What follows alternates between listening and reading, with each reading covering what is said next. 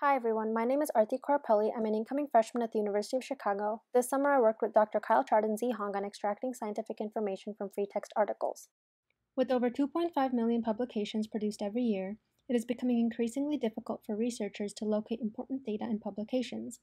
Furthermore, due to the exponential growth of publications annually, a researcher may have to read dozens or hundreds of publications just to have a rough idea of the current state-of-the-art technology in their field. And even after such a process, they may still miss key information included in those publications. For this reason, we explored automatic and scalable methods to process vast quantities of data from research papers and to extract important facts from them, such as the relationships between different polymers and compounds.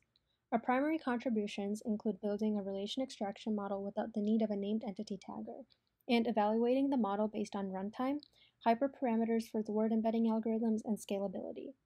For our project, we used two different datasets, modeled here, pictured on the left, a noun dataset consisting of 8,000 sentences, and on the right, another smaller polymer dataset consisting of 114 sentences.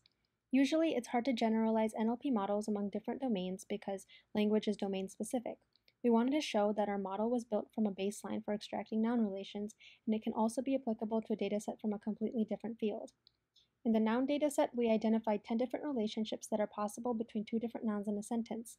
One example of this relationship is cause and effect. In our polymer dataset, we focused on 3 different relationships between polymers. One such relationship could be identified as one word being the full name of the polymer, and another as the polymer's acronym or label. For our models, we used a dependency parser provided by Spacy, which is a natural language processing toolkit, and customized it to fit our dataset needs. A dependency parser analyzes the grammatical structure of a sentence. We used a dependency parser because they are useful for extracting relationships between words using solely their parts of speech, rather than their word type, as a named entity tagger would. We did not use a named entity tagger as they are costly and they would take more time to run. Here you can see how we adapted Spacy's default NLP pipeline by disabling the named entity tagger, abbreviated here as NER, and not adding any extra features after. So for example, let's say our sentence is the one at the top here. After pushing the sentence through our model, the model correctly predicted that the pair would be the word's configuration elements. The model also correctly predicted the component-whole relationship between the words.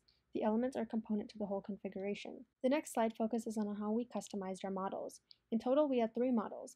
The first model with the noun dataset had no customizations. The second model used the polymer dataset with 1 customization. The third model used the polymer dataset with 2 customizations. The first way we customized our polymer dataset model was through tokenization. Tokenization is useful as it splits words or phrases into tokens, which allows the NLP model to better understand semantic relationships between words. Another method for customization we used for the third model was training custom word embeddings. Word embeddings are vector representations of words that capture something about their meaning. We use custom word embeddings for the third model because this will allow the model to have familiarity with the vocabulary used in the dataset. To train our word embeddings, we use SIBO and skipgram, which are 2 popular word embedding algorithms. The precision and recall and F1 scores of both Model 1 and Model 2 are shown in the bottom table.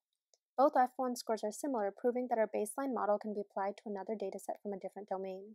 Here are the results for our third model, with custom tokenization and custom word embeddings. We changed various hyperparameters while training our word embeddings and found that the default SIBO word embeddings gave us the highest F1 score of about 0.67. We also evaluated Model 3 based on general runtime on the CPU, GPU, and performance over 15 epochs, with SIBO training and skipgram training. We found that Spacy is not optimized for GPU acceleration, and SIBO with default parameters outperformed skipgram. To test scalability, we used Parsel to create parallel programs composed of Python functions and ran our model with a larger dataset on a set number of nodes concurrently. For this test, we used a larger polymer dataset consisting of 300,000 sentences provided by the Macromolecules Journal, and retrained our word embeddings with SIBO default parameters. When scaling across 16 nodes, we were able to reach a throughput of 590 sentences per second. Natural language processors for relation extraction commonly consist of 5 stages: tokenization, part-of-speech tagging, named entity recognition, phrase parsing, and information extraction. With our customization, we were able to train and deploy a successful model without named entity recognition. Our model's best result for identifying polymer names and relations reaches an F1 score of 0.671, outperforming the 0.617 achieved by the Chem Data Extractor, a state-of-the-art domain-specific toolkit available in the field of chemistry. Going forward, we hope that structured and scalable data extraction from publications will be able to process the vast amounts of data and be beneficial for many applications, such as discovering new molecular pathways and understanding molecular relationships between polymers and other materials. Thank you.